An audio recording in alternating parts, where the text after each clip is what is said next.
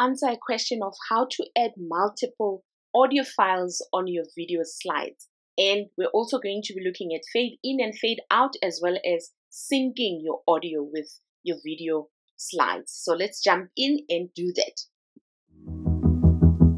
Once you've created your content and you have your video files all ready for you to add your audio files, it's very important to take note that your playhead determines where your audio file is going to be added. Make sure you're aware where your playhead is. If you're not sure how to add audio to Canva, you need to go find your music wherever you've saved it, and you just drag it to Canva. It will load it under the audio files. And once it's loaded, you're ready to add it to your designs.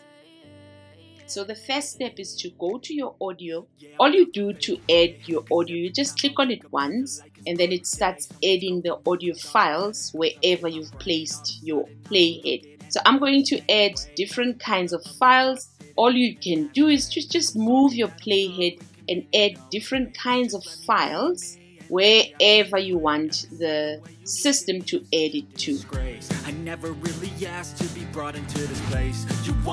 And that's it. Your audio files are added on all of the video slides. What's important to take note now is they are all going to be playing together and it won't make sense. So now you need to start adjusting the audio files so that they are on the same line, and then they will play one after another on your slide. So all you do, you click on the audio file and you hover just slightly, and then you move your file to where you want the audio to end. And then as you can see, the second audio file immediately slid to the line of the first audio file to show that they are going to be playing all together seamlessly because you've adjusted. So that's what you're going to do. You're just going to slide all of them so that they are all on the one page.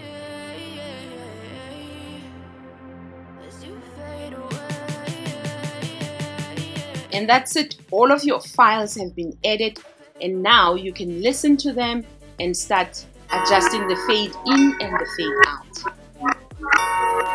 So how we adjust the fade in, we would select the audio file, we click on the ellipses or the three dots, and then we go to audio effects.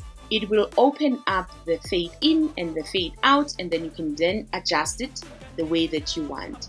You must just do that for all of the files by selecting them, and if you want them to fade in and fade out, you'd adjust them like that. One of the last things I want to show you is Canva has added a new feature of syncing the audio files. Beat Sync harmonizes your video project with beautiful melodies, and it makes it a very exciting beat drops, and it makes you like a musical genius.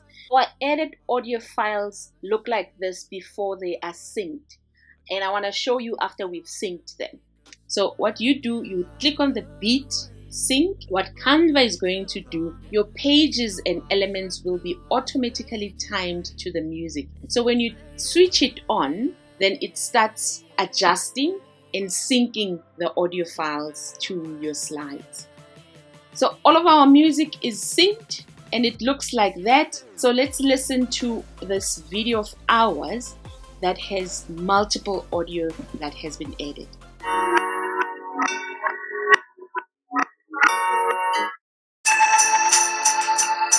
You stop and pause and say, who is my target audience? Who do I want to sell this product or the services to?